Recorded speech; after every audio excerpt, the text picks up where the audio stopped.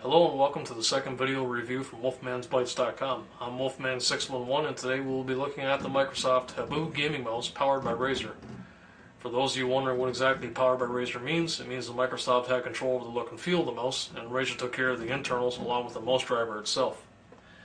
As you can see, you're looking at the mouse right now in a fairly dark room and you essentially have two LED lights, one under the mouse wheel and one that's in a light pipe that goes around the outer edge of the mouse.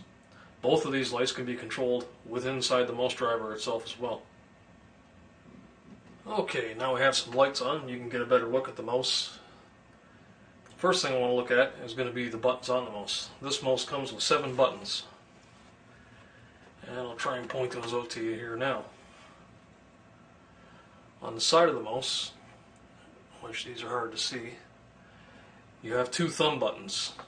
Again, all the mouse buttons on this mouse are fully programmable. And you handle all that with inside the mouse driver. So anyway, you got 2 thumb buttons you can access here on the side, left hand side of the mouse.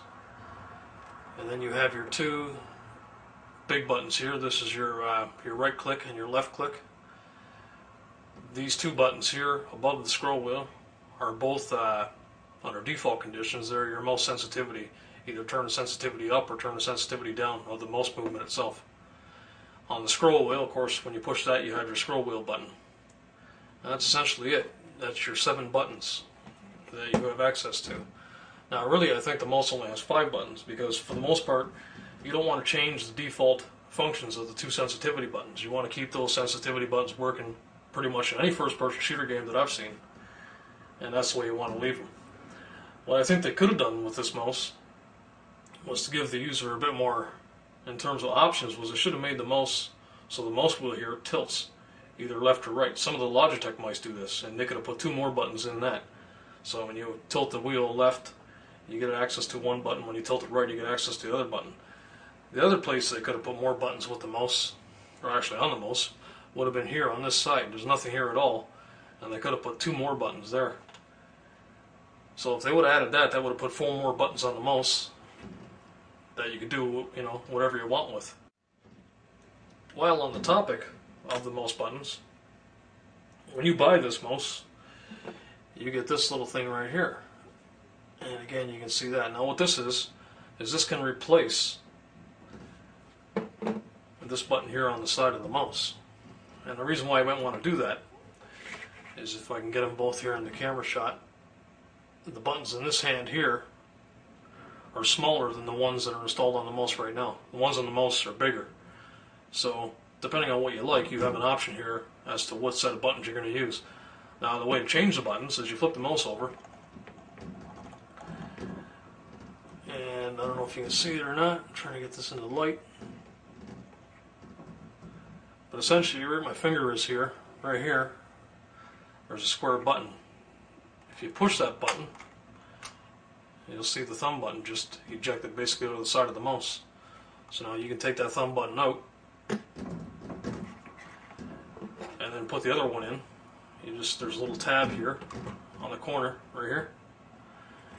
You stick that tab inside, put the button in, push down firmly until you hear the snapping sound. Make sure you don't push too hard, you snap the thing in half. And there now you got your different button layout. Then buttons that are smaller and closer together. So depending on what type of person you are, at least you have an option here in terms of buttons as to what you can pick from.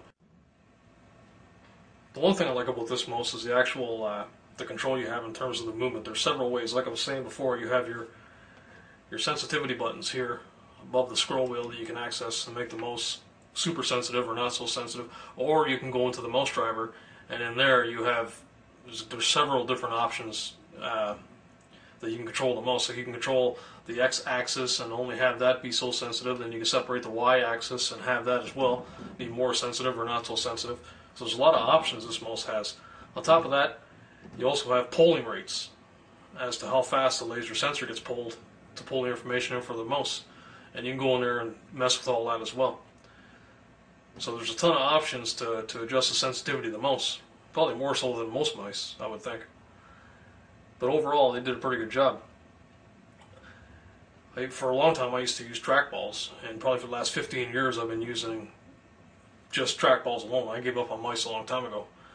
When I did that many years ago, you know, the mice they had the little balls in there with the little mechanical wheels that would go up against it, and it took forever to move the mouse, you know, from one side of the pad to the other, and that would maybe move your mouse cursor an inch on the screen. So you were constantly always picking the thing up. I didn't have the desk real estate to keep screwing around with the mouse.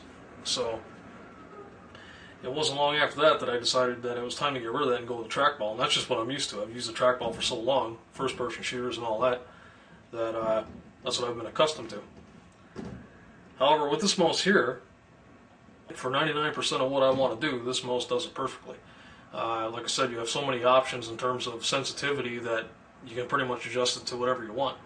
You can have it so that you can move it right across the mouse pad and your mouse cursor only moves an inch on the screen, or you can have it so that you move the mouse an inch and your cursor, you know, goes right full left all the way over to the full right side of the screen, the mouse cursor. So there's a lot you can do there. The one thing that I find where the mouse isn't so good is if you take a game like Battlefield 2 and you're inside one of the tanks. In order to spin the tank barrel around, you got to constantly pick the mouse, and this doesn't matter what sensitivity you got, but you got to constantly pick the mouse up and then scroll over to one side, then pick it up, reset the mouse, scroll over again. You might do this a couple times to actually get the tank barrel to do a 360-degree turn around the tank. That's a big thing, because in them games, you're constantly, especially if you're in a tank, you're constantly doing that. You're always looking for some guy sneaking up behind you or whatever the case may be. So that's the only complaint I have in terms of what's better, the trackball or this mouse. When you actually get outside of the tank and you're running around doing the run and gun stuff on your feet and stuff, I think this mouse here is as good as the trackball I had. The trackball I had was a Microsoft Trackball Explorer 5-button trackball. That lasted for about 5 years, and I just recently started to have trouble with the one thumb button on it. It was starting to give out. So it was then that I started to decide to look around and see what was out there, and of course I couldn't find any trackballs that would replace the one I had. All the new ones out there seem to have the same amount of buttons that I want, but they're cordless. Or the ones that, and I don't like cordless things, I don't like things that run on batteries, so the mice that didn't, or I should say the trackballs that didn't have enough buttons had cords, and the trackball that had enough buttons was cordless. So I was screwed either way I looked at it. So it was time that I started looking at the mice, because the mice actually have enough buttons. And they're innovative. I mean, the fact that you can take Logitech mouse, for example, and have the scroll wheel tilt, you know, left to right and give you 2 extra buttons there, that's a pretty good idea. Hopefully Microsoft at some point in time will add that into this mouse here. What I should talk about now is the actual feel of the mouse, and that's where this mouse, I really like this mouse a lot, because the buttons you see here, the left and right button, they have a rubber coating on there that makes them, they're super smooth to touch. But on the same hand, there's enough traction there where your fingers ain't going to be sliding all over the place. So that was pretty innovative that they stuck that on there. Only problem is that these 2 buttons here, the left and right, are the only 2 buttons that have that coating. Thumb buttons are your standard plastic buttons. The sensitivity buttons are both the same thing, they're your plastic buttons. And actually the mouse wheel doesn't feel too bad. That's almost somewhat similar in terms of feel to the 2 buttons on either side of it. So that button there is fine. But the other ones are your standard plastic buttons. In terms of the mouse movement, it uses, which if you turn it over you can see it's got these Teflon pads. And them pads on a mouse pad, on this surface here, even here it slides around pretty smooth, but on a mouse pad it's really smooth. And there's no noise at all, it's quiet. In conclusion, you really can't go wrong with this mouse. As I have stated here, it's not perfect by any means, but it's a pretty slick mouse. For the most part, that works really well. At the time of this video review, you could purchase the Microsoft Taboo gaming mouse, powered by Razer, for about $60 US. To see the detailed text review of the Microsoft Taboo gaming mouse, please visit my website. If you have any comments or questions about my reviews, please visit the forums on the website and let me know what's on your mind.